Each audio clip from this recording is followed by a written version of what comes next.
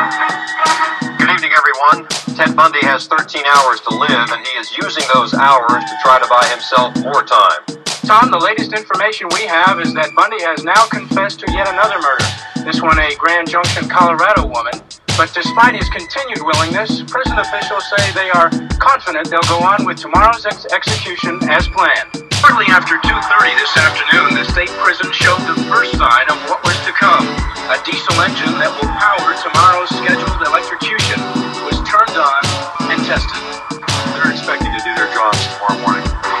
Today, an estimated 300 reporters from around the world gathered across the street from the prison and describes how Bundy once boasted of his own self-importance. He said, look, he said, this Boston strike really isn't much. He said, my cases are far more impressive. He said, think of the transcontinental aspect, think of the television coverage, think of all this. You know, I don't mean to brag, but my cases is much more valuable. George Johnson of Jacksonville said he came to say how much he hated Bundy, but also to sell these t-shirts. How much do they go for? $10. Or 2 for 20. Are you making money on those? Not a lot. You're making some money. You think it's appropriate to make money off some man's execution? I don't see why not. Investigators are working too, trying to get all the information they can from Bundy before tomorrow's scheduled execution. This guy is totally consumed with murder 24 hours a day. He's fantasizing about it, he's thinking about his next victim, planning his next event, needing to go out and search, needing to go out and kill. And I think that's what he is. He's killing. The early morning hours of Super Bowl Sunday, 1978.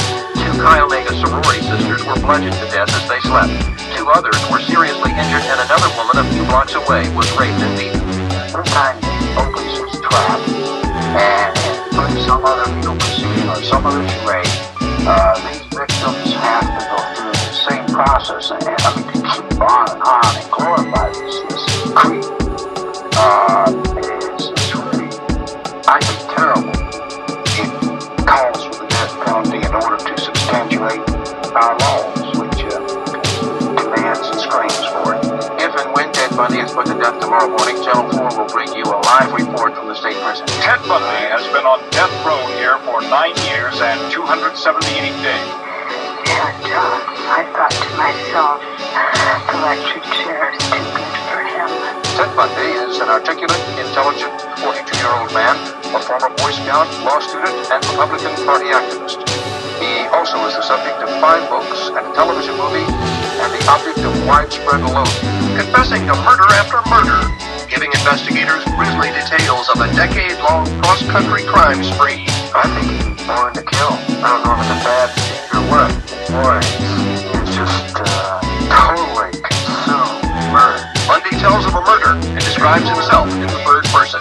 I can place his hands around her throat, just to throw her into unconsciousness so that she wouldn't scream anymore.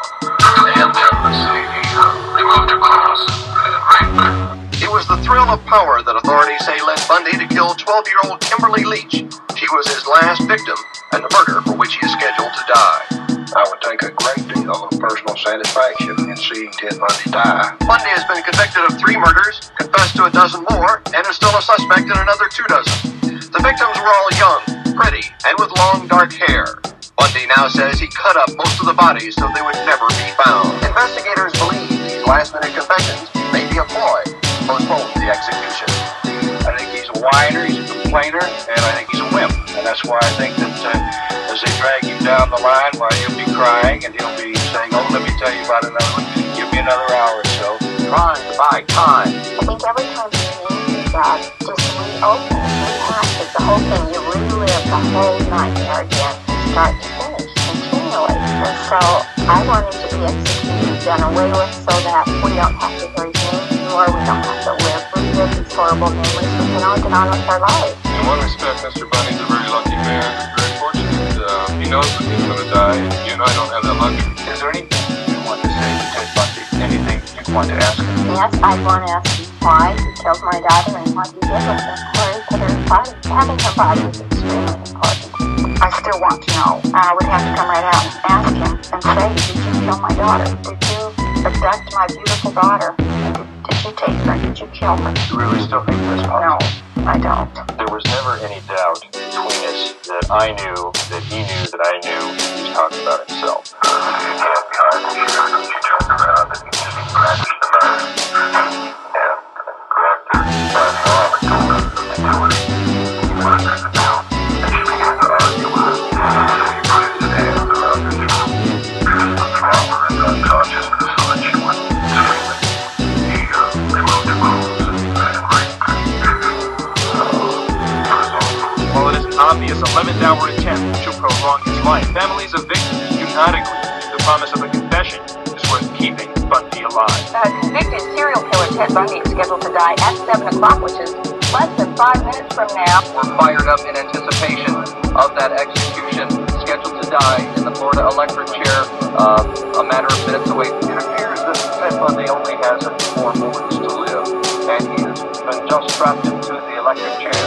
They will go ahead with the execution, 2,000 volts of electricity in the electric chair. Good morning, I'm Nancy Rubin. Just moments ago at the Florida State Prison, serial killer Ted Bundy was executed for the death of 12-year-old Kimberly Lee to Lake City. Mike, what was the reaction? You said there's a crowd of people. Nancy, there was a cheer, there were whistles, someone brought along fireworks.